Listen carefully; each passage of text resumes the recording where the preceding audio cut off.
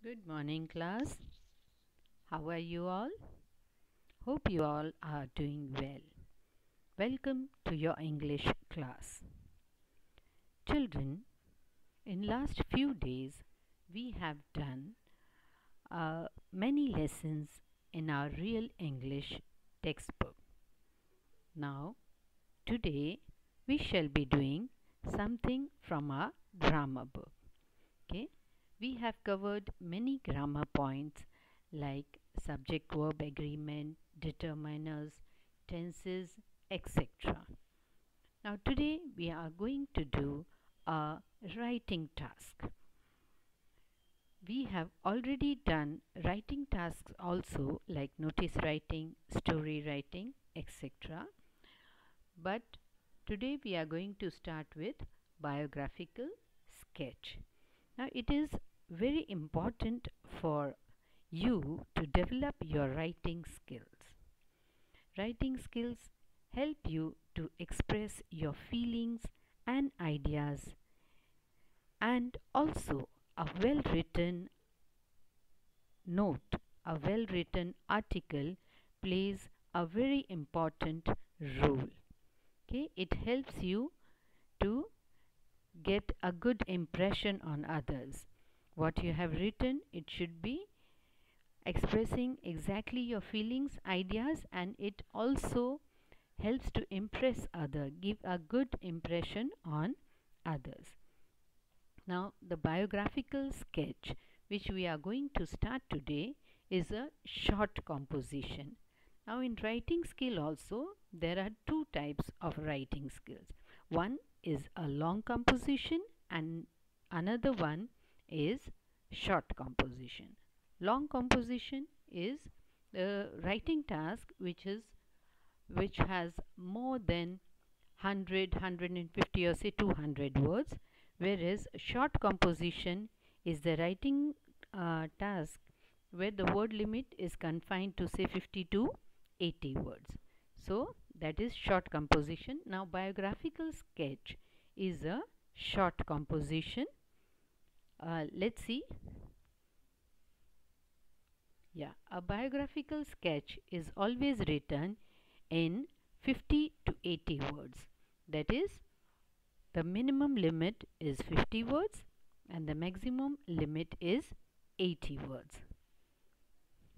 Let's see the introduction of a biographical sketch.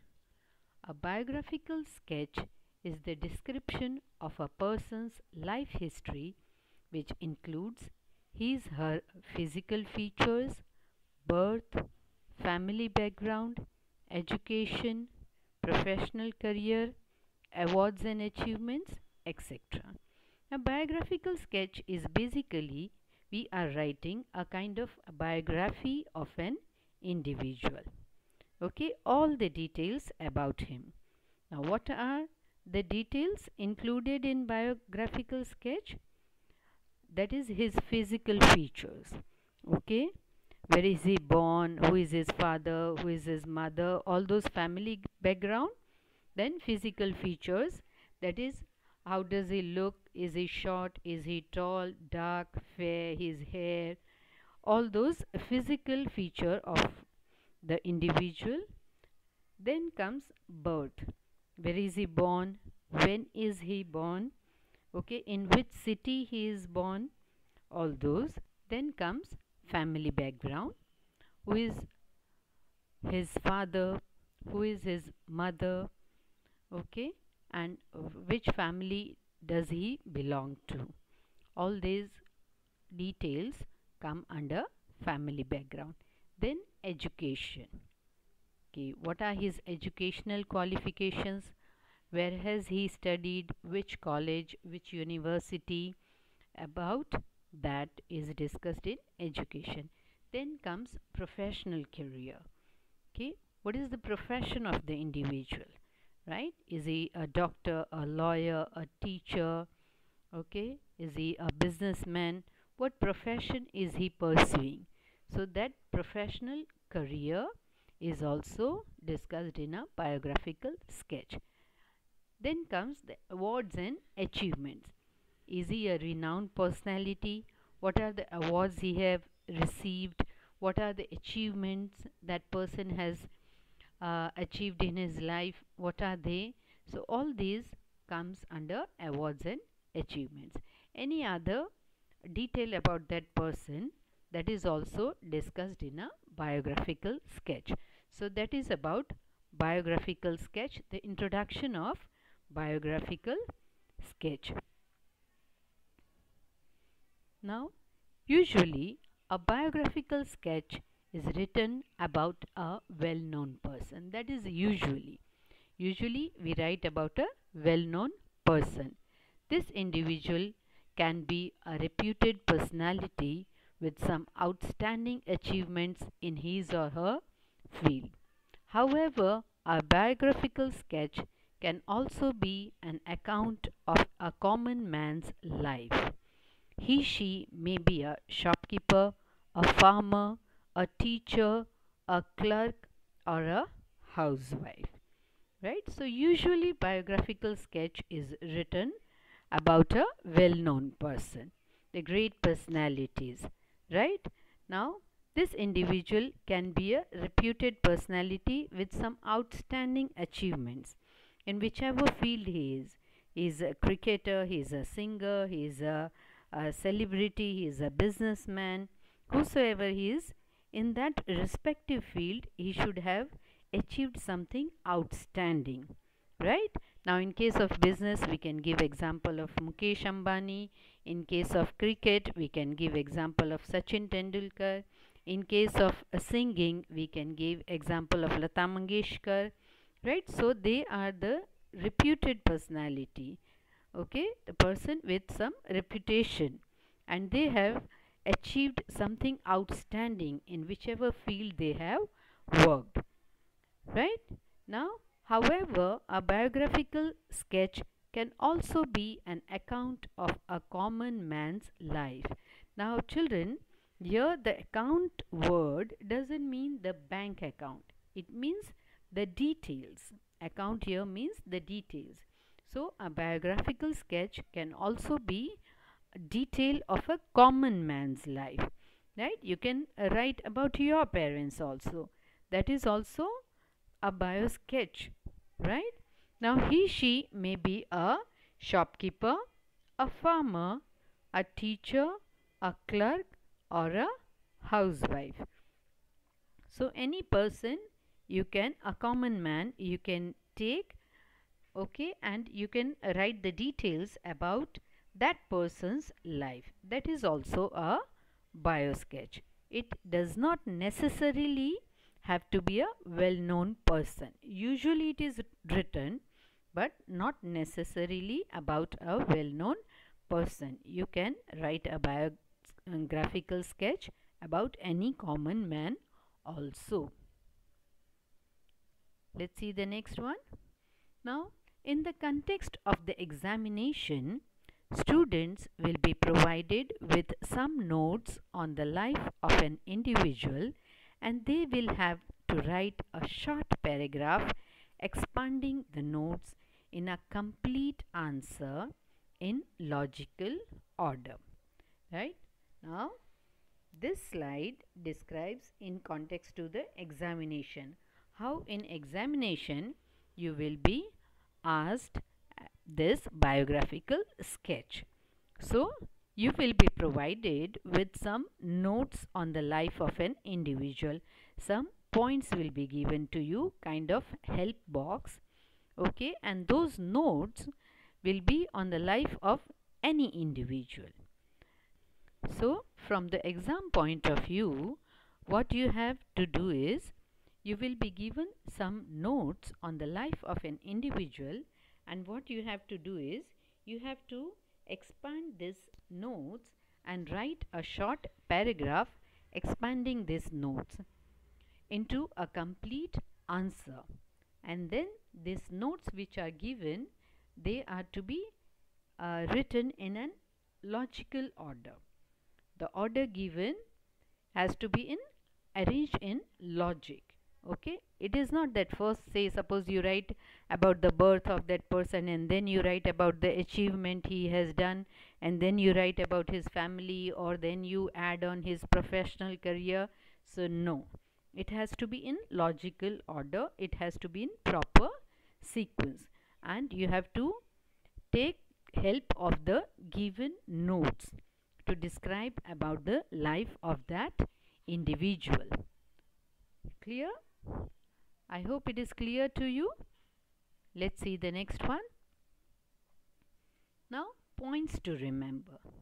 Now, while you are writing a biographical sketch, there are certain points which you need to keep in mind while writing a biographical sketch. Now, children, in short, this biographical sketch is also called bio sketch. That is, biographical is cut into bio. So, it is also called bio sketch. So, whenever you are writing a bio sketch, there are certain points which you have to keep in mind. Now, which are these points? Let's see. First one, read carefully the notes given. Very important point. Whatever the given notes are, you have to very carefully read them. Okay, there should be no error in using the notes. Now, suppose if the note says that that person is born on 16th of August, and by mistake you read it as 19th of August, then the detail given is wrong. Suppose in your answer you write the wrong date, then that is not acceptable. So you have to very carefully read the given notes, right? Let's see second point. Don't write your personal opinion or any kind of information not included in the notes given. Now children, many a times it happens that you are asked about a renowned person, and that person is quite popular, obviously, because he is a reputed personality. So we know many things about that person. Maybe these things are not given in the notes. Okay, say for example, the notes are about say the millennium star Amitabh Bachchan. Okay, now the notes have been given. The now the notes which are given has certain details, right? But you know more about him, so you will be curious or excited to add those. So you will be eager to add to those notes. No, don't do that. You don't have to write your personal opinion or any kind of information which is not included in the notes given. Okay, you have to write only about the you have to take clue only from the given notes, and then you have to write about that personality. Am I clear? So you are not going to write your personal opinion that I like this actor very much or I don't like, or this. No, no personal opinion on this, and you are not going to share any other kind of information also which is not given in the notes. Be very clear about it. Okay, so you are not going to include any additional information apart from the ones which are given in the notes. Clear? I hope the point is very clear to you. Let's see third point. Write your answer using the third person. Now again a very important point. You have to keep in mind that the notes or the biographical sketch of the person you are writing, it has to be always in the third person. First and second person not acceptable. Right? Next point, put your ideas in a logical order. As I discussed earlier, it has to have a logical order, a sequence. You know, there should be a flow in your writing. Okay, it should not be jerky that first you write about birth and then achievement and then all. No, it should have a flow and it should have the order in which it is given in the notes. The notes also will have a flow. That is, first they give his birth details, then about his family background, then about his uh, say what are his education.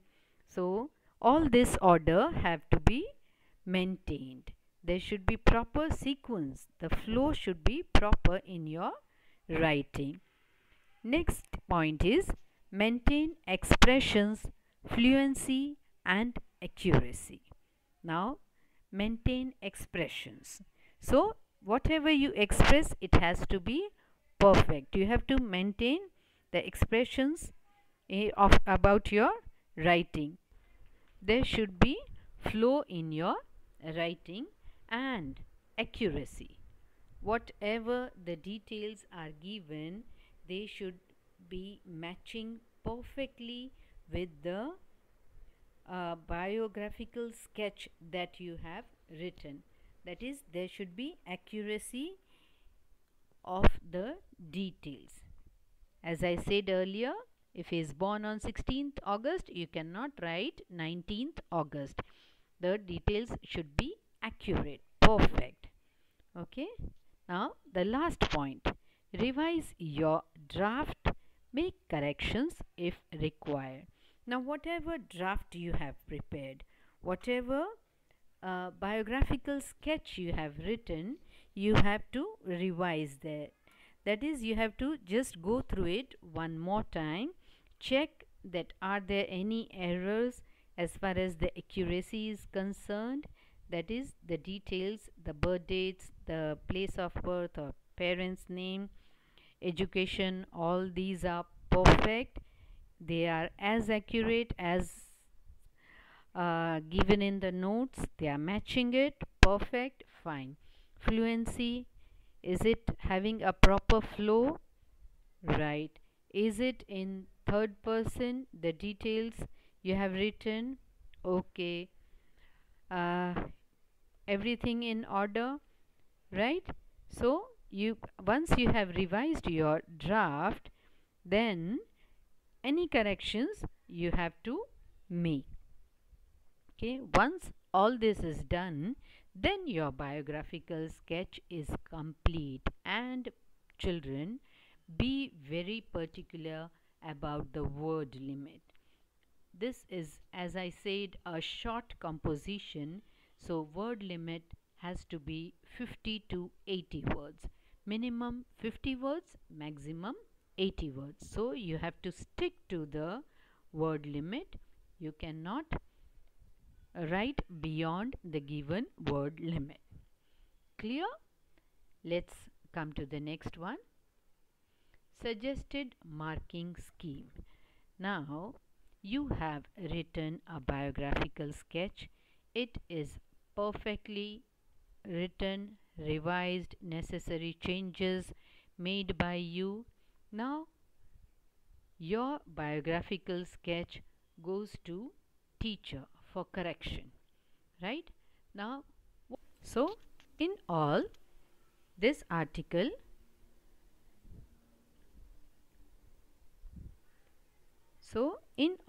this short composition is of 4 marks. Now up to 1 mark is deducted for spelling, punctuation and grammatical errors. So if we see any spelling errors, or there is an error in putting punctuation marks or any other grammatical error, then up to 1 mark is deducted for that. But you have to be very careful and write it very accurately. Clear, children? Now we will see a solved example of biographical sketch. Read the notes given below on the life history of Indian cricket legend Sachin Tendulkar and write a bio sketch in 50 to 80 words. Now, this is a bio sketch about Sachin Tendulkar. We all know him very well, right? Now, the notes, the given points are 1973, birth on April 24 in Mumbai. Father Ramesh Tendulkar. 1984, gets his first cricket bat. Make okay. So 1987, makes 664 runs in school match. 1989, plays first international test match against Pakistan in November. 1996, becomes the captain of the Indian cricket team. Scores the highest runs in the World Cup. 2010, becomes the first man to score 200 runs in an one-day international, highest score in the test matches and ODI, that is one-day international matches. So now children, these are the notes given about Sachin Tendulkar, right? And now you all know him very well, right? Now there would be some details which you know more than the given notes. But remember, you don't have to write anything extra apart from the given notes. Please keep it in mind. You don't have to add any other information, and you don't have to write your personal opinion as well, right? Now what were the points to remember? First, we have read the notes very carefully. If needed, you may read it twice also. Okay, take your time, but be very particular in writing the details. Then now we are going to write the answer. So what we have to keep in mind? Use third person. Clear? You have to write your answer using the third person, and you have to put your ideas in logical order. Now if you see these notes, first his birth is given, okay, when he was born, the year is given, place is given, and then the family background, that is about his father, right? Next comes his professional career, that is when he got his first bat, how many runs he made, all that, right? Then came awards and achievements. So these are the details given about him, and you have to write in the same order. You have to use the details and write in the same order in which it is given. Let's see. Okay, now this is answer to that. Now this is answer to the given notes. Sachin Tendulkar. The great Indian cricketer Sachin Tendulkar was born on April 24, 1973 in Mumbai. His father's name is Ramesh Tendulkar. When he was 11 years old, he got his first cricket bat. In 1987, he made 664 runs in a school match. He played his first international test match against Pakistan in November 1989. He became the captain of Indian cricket team in 1996 and scored highest runs in the World Cup. He is the world's first batsman who has scored 200 runs in a one-day international match. He is the world's highest scorer both in the test matches and one-day international matches. All the Indians are proud of this legendary player. Now, did you see this? Did you see the fluency, the accuracy of the details, right? And the way it was expressed. So, you have to keep that always in your mind. Now, once you have written this, you have to revise your draft. Don't forget that. You have to revise your draft, see if there is any error, check the accuracy of the details given. Okay, after revising your draft, and then you have to see the corrections. Okay, you have to make the corrections if required, right? And then only you will submit your task to your teacher. Then it becomes a complete biographical sketch.